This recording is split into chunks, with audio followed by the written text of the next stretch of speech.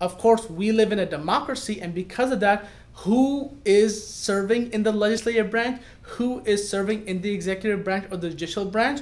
Well, we determine that.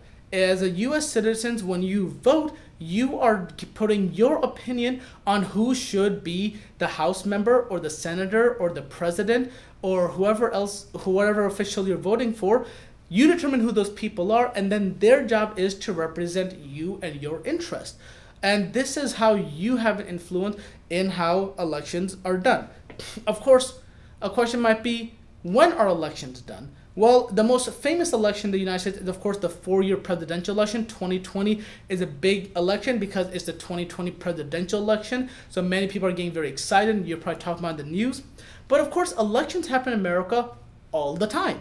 And in fact, not only do you have four-year election for the president, but you have midterm elections for the House members, because House of Representatives members are only there for 2 years. So that means there are elections happening every 2 years.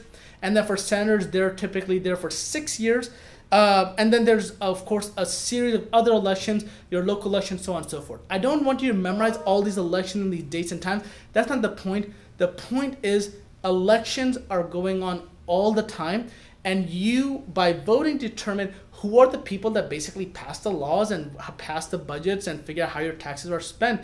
So by you voting, you put your input into that. And by you not voting, other people put their input in without your input, and then they get to determine how basically the laws and the rules of the country are done. So it's extremely important to vote. And in fact, it's even important, it's better strategically in a way to vote for these off-year elections or these local elections that don't get as much media attention and hype, because people just don't tend to vote in that. We'll talk more about that later. But again, I just want to reiterate, elections are going on all the time, and it's very important to vote in those elections because that's how you make your voice heard.